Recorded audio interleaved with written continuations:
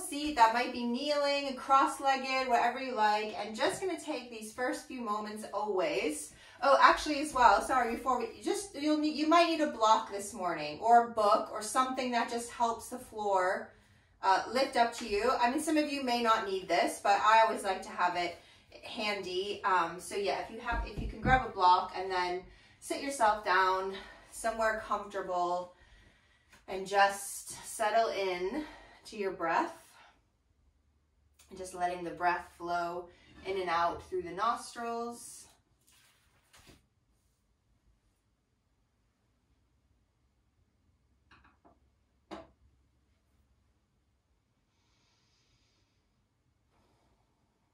So we are in our final week of January, and we've been focusing on practices to embrace and embody your inner warrior.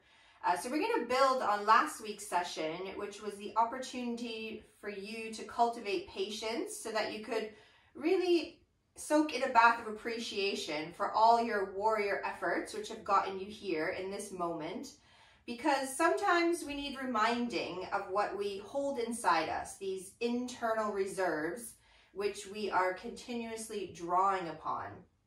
Because really, deep inside you is more strength than you will ever know. You've been bending so you don't break, surfing this giant wave of uncertainty, navigating a landscape of grief, and creating new ways of being. So let that settle in for a moment, and just settle into your profound resilience.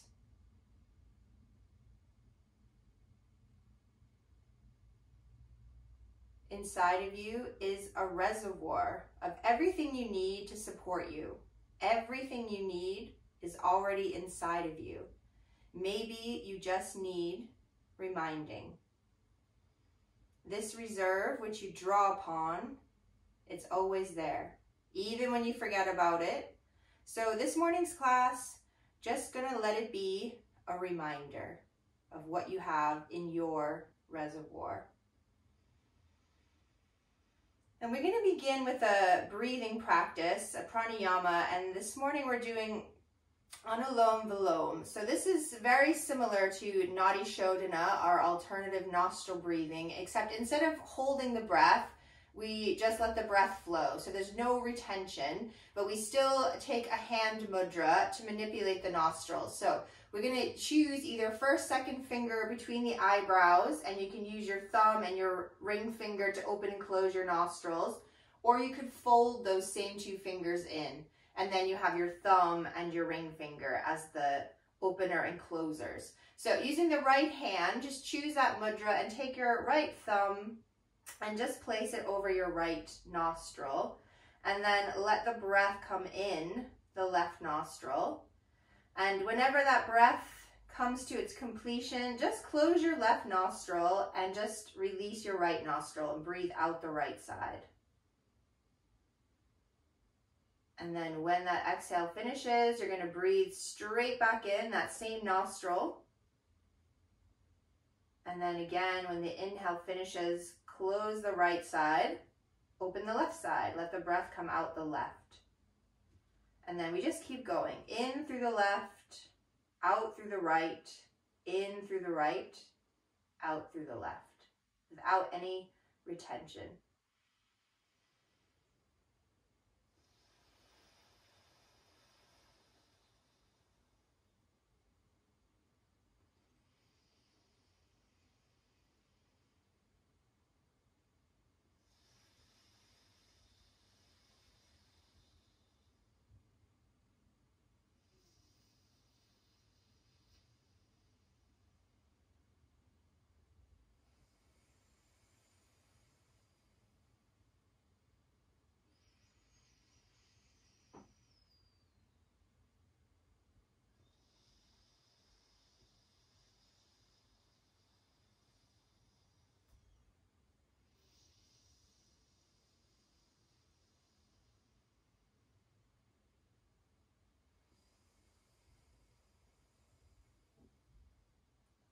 Let's do just a couple more rounds of this breath.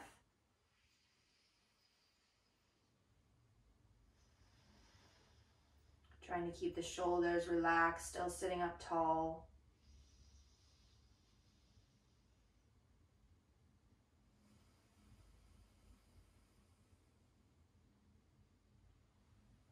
The next time you're breathing that exhale out of your left side, just going to release the hands and just return to breathing naturally. Just keeping the eyes closed, just sitting with the breath for a moment. Your breath is your constant companion, just like your internal reserves, this reservoir of everything you need, knowing that they're there, even when you forget about them. So now start to imagine, to see in your mind, the bluest of blue skies. It's vast and free, boundless, extending and stretching out beyond even your own imagination. And now just start to see some clouds coming in. Maybe they're light, fluffy, white ones. Maybe they're a little darker, or you can see a storm coming, building on the horizon. Perhaps the blue sky disappears entirely and there's a thick, gray, low cloud settling in, which we're very familiar with, the British specialty, this low cloud. But this sky you're seeing, it's just like your mind. At times it's light, at other times dark, heavy. But think of your mind as that blue sky and encourage that brightness and lightness in your mind. Even when those thick clouds come in, there's always blue sky behind it. A deep reserve you can push through the clouds to find. We can see this when we're on an airplane. We might be moving up through that cloud. Sometimes just a moment, sometimes it takes minutes. But on the other side is that blue sky. Sometimes we just need to remind ourselves it's there. You need to remind yourself that you have these internal resources which you can draw upon, blue sky in you always. These resources that encourage you to be free, that are there to support you to be bright, buoyant, even when you're not feeling it, even when those dark clouds come in. You've got blue sky reservoir. These reserves you have for your mind, your nervous system, you just need to remind yourself that they're there. So keep this blue sky in your mind, the balance, the vastness, the freedom.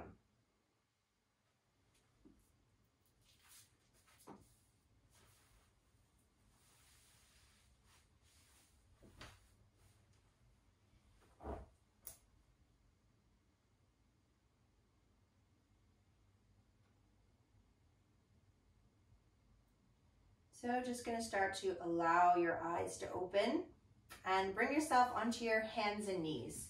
So we're going to line up the wrists, excuse me, under the shoulders and the knees under your hips. And we're just going to come into a cat-cow, but we're going to try not to fall into like default move, but try to do it really mindful and starting with the tail. So just start to tilt the tail under as you pull the low belly up and just curl yourself into that cat curl where we look back to the legs, and we might even let the head sort of roll around a little bit here, maybe even moving around in the body, just easing your way into that cat. And then from the tail, we're going to start to pull into that cow. So start with your tailbone tipping up towards the ceiling as you start to reach your tummy to the mat, pulling the heart through and up and lifting the head only as comfortable. And then when it's time to go back into cat again from your tail, just feel like maybe somebody could walk their fingertips up your spine as you curl into cat again. And then from the tail back into your little extension in cow pose. So one more time from the tail, pull it in, coming into cat. We're gonna hold it here, pull the low belly up, press the hands into the mat, press the feet, and just float your knees, just hover your knees. They're barely coming up, but we're pulling up from the tummy. And then bring your knees down and bring it into that little back bend of cow pose. So we're gonna come now back into cat if you need to curl the spine to pull the belly deep, or see if you could find just a neutral spine and do that exact same exercise. If you feel you can't lift up without that curl into cat, that's fine. But just explore it. If you could find neutral spine, draw the belly up and float those knees. So you'll feel it a little deeper in your abdominals, trying to not let it drop into your lower back. And if you feel in your lower back, start to curl into cat. And then float the knees. This time, press back, child pose.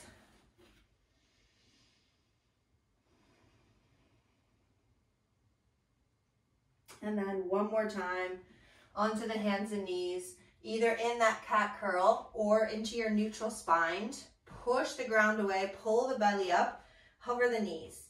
And see what comes up for you when we do these more challenging and strength building. Can you still find that blue sky, even though no one likes ab work?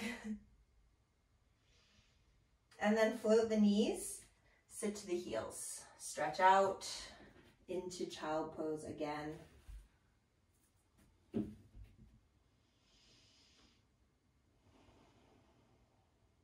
From child pose, let's make our way into down dog. Tuck the toes, lift the hips up, press back. First down dog, just give yourself time always to let the legs wake up to the posture. So moving the legs if you need to, or just shaking the hips around, whatever you need.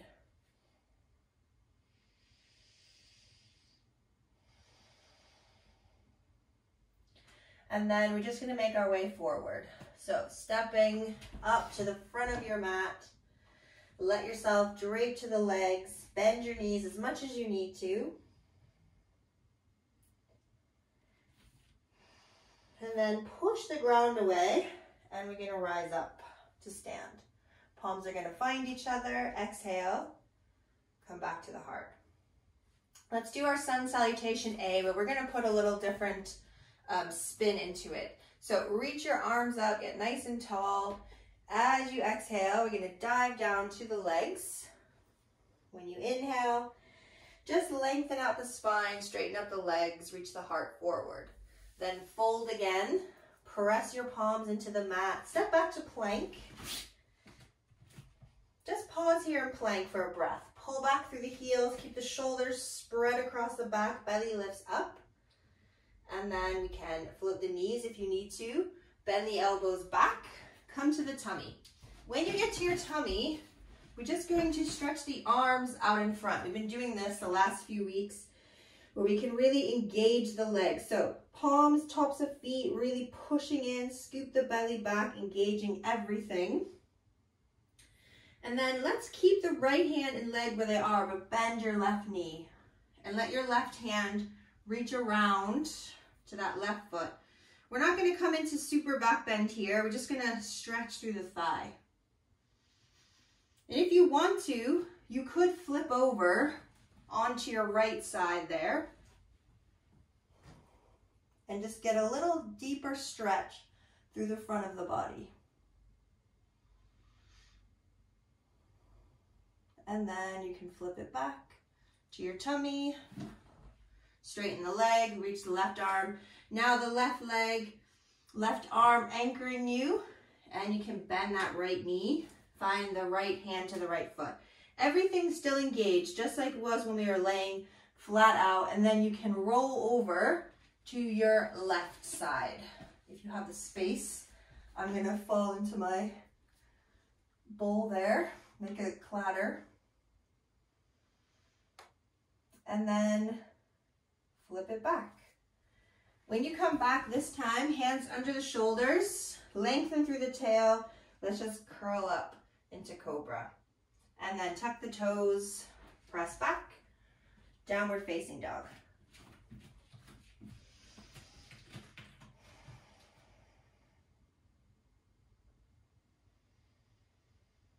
When you breathe in, lift your left leg, reach it up to the ceiling. And then as you breathe out, step it forward so that you come into a runner's lunge. Now you might take your block and place your right hand on your block, whatever height you like. Obviously, the taller it is, the easier it'll be. Excuse me. We're going to keep that right hand on the block and just going to rotate to the left and reach your left arm, left fingertips up to that blue sky. When you take your exhale, start to straighten your front leg and see if you could feed your left arm under your right arm and reach back to your right leg. Doesn't have to touch. And then bend the knee, open back up. So we're going to do this a few more times. So with your own breath, one breath, straighten the front leg, left arm reaching under the right arm. See if you could grab that right leg and then rotate, open up. Exhale, straighten. We're sort of thread the needle. So we thread that left arm under right arm, reach it to the back of the mat, bend the knee, and open up. When you exhale, let's bring the hand down, step back, downward facing dog. Have a breath here. We're going to do the other side now. So we could inhale, right leg reaches up, exhale, step it forward. We're into that runner's lunge, left hand on your block, excuse me. And then we rotate to the right. We reach the fingertips up towards that blue sky. And then when you take your next breath, see if you could straighten your right leg. Feed it under, right arm under left arm towards that back leg. And then bend the knee, open up. Keep going, just moving with your breath between this rotation and a forward bend.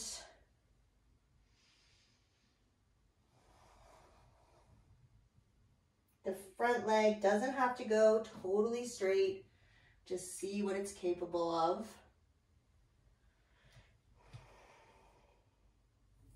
Last one, when you open back up towards that blue sky, bring your right hand down, step back to down dog, or if you want to, you can have a vinyasa on your way. If you feel like you're full of energy this morning, you could ripple forward to plank, lower down, take your back bend, and end in down dog.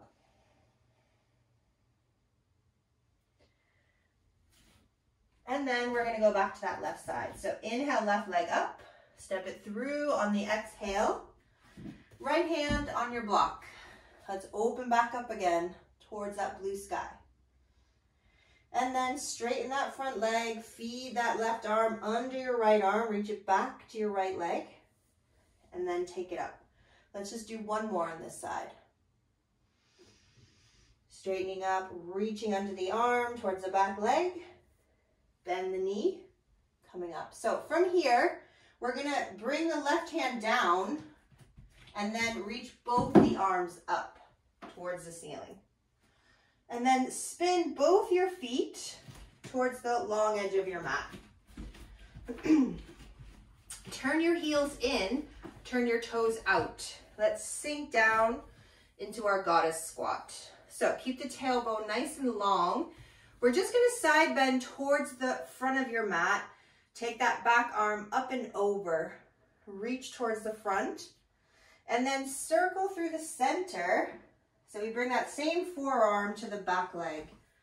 And now the front arm comes up and over to face the back of the mat. And then circle it through the center. When it touches down that front thigh, reach the back arm up again. Circle it through the center. And then one more time, front arm reaching to the back. Circle it through the center. And then let's just stand up. Turn the back toes to face the long edge, your front toes back to the front of your mat. Bend that front knee and let's side bend towards the front in side angle pose.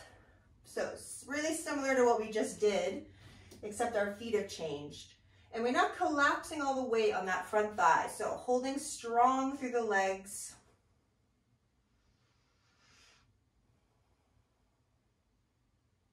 And when you exhale next, bring your hands down to frame your front foot. Same option, straight into down dog, or you might, enjoy that sequence of vinyasa on your way to down dog.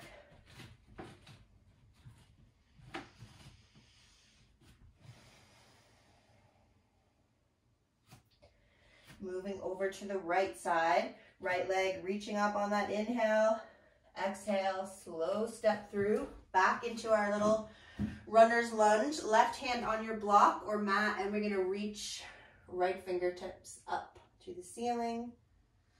And then one breath, straighten the front leg, reach that arm back under the left arm. And then bend the knee, open up. One more on this side, straighten up, reaching under the front arm to the back leg. And then we're reaching back up to that blue sky. Now we're gonna bring right hand down to meet up with the left hand and press the ground away to come up, standing lunge. Now spin both your feet to the long edge of your mat. Turn your heels in, toes out. Let's bend down. We're gonna go to the back. So side bending towards that back thigh. We reach the front arm all the way up and over. Circle round through the center. When we circle, we should really feel a nice opening in the upper back. And then the back arm reaches up to the front. Circle through the center. Try not to put all the weight of the body on those thighs. We're just gently resting the arm, holding yourself up from the center, just going from side to side.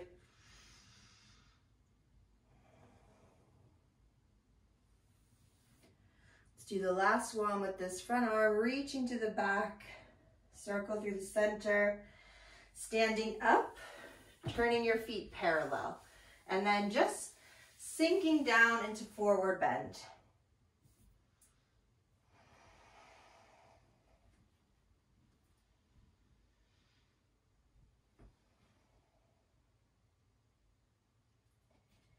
Bring your hands to your hips, push the ground away, sort of zipper up through those inner thighs to press yourself up. And we're gonna turn the front toes back to the front of the mat, bend that front knee, side angle.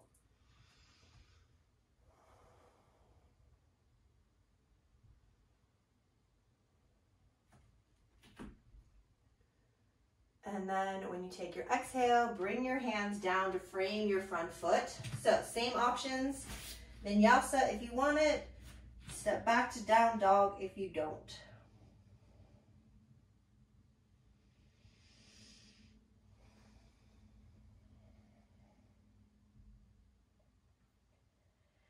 After a few breaths in downward facing dog, we're just gonna start to walk our hands back towards the feet. So really pull up from your low belly as you come back to just drape down to the legs at the back of the mat.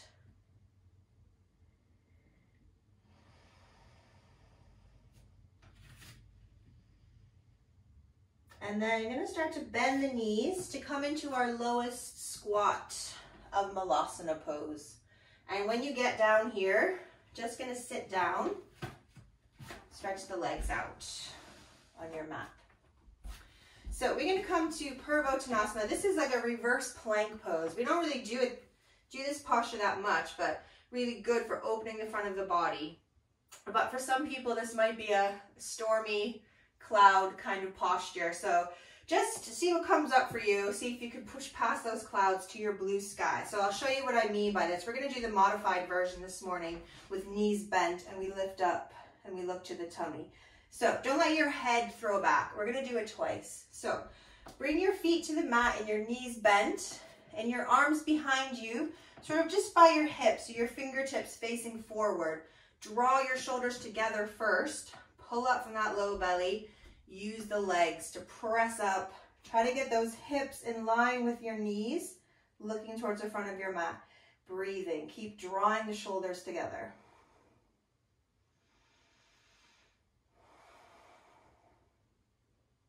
And then we're gonna lower the hips down. Cross your left leg in front of your right leg and come forward.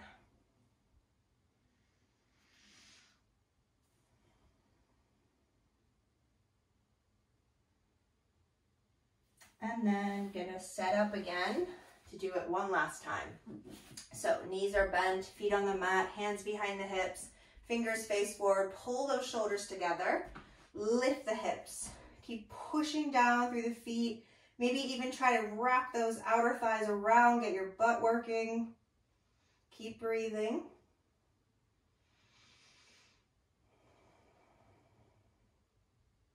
And then let's lower the hips, cross right in front of left for your legs this time, and then folding forward.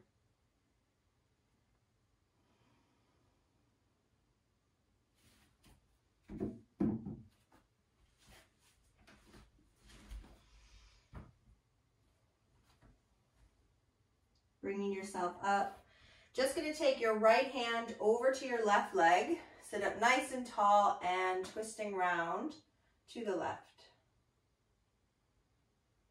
And then coming back to center, bring your left hand over to that right leg, sit up nice and tall, little twist off to the right.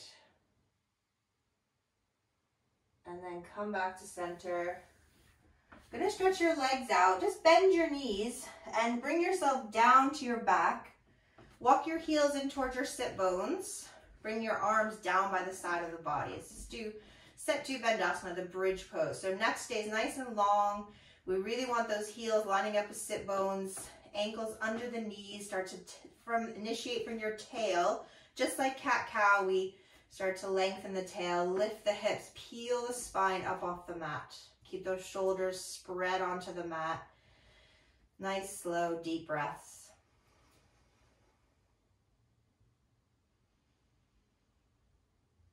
And then lay the spine back down from the top to the bottom. Just let your feet separate a little wider now. Keep your knees bent. You could take your arms a little wider and just let your knees swish from side to side like windshield wipers on your car. Starting on the right, if you started on the right, you'll finish on the left. If you started left, take that last one to the right. And then when you're ready, just gonna bring your knees back to center, slide your legs away, turn your palms up, and rest. Reconnect to your breath, to your heartbeat, to these things that are always with you, always supporting you. Sometimes you just need a little reminding to reconnect to them. Same with your mind. At times you need reminding that behind any negative feelings, there's always that blue sky that is clear and vast, bright, boundless, and free.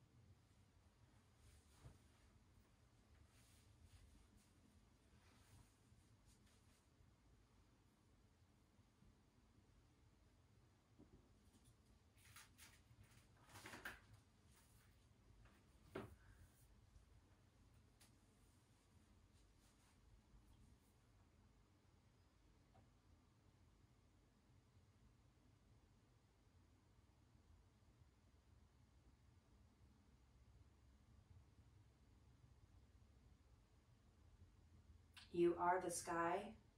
Everything else is just the weather.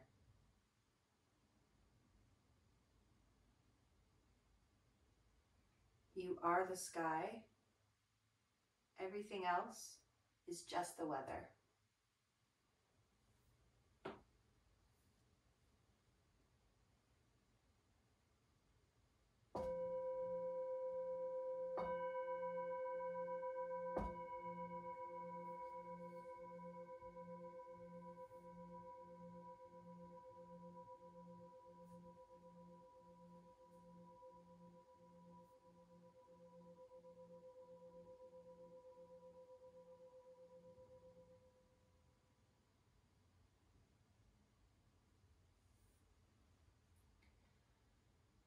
So if you're ready to come back, deeper breaths.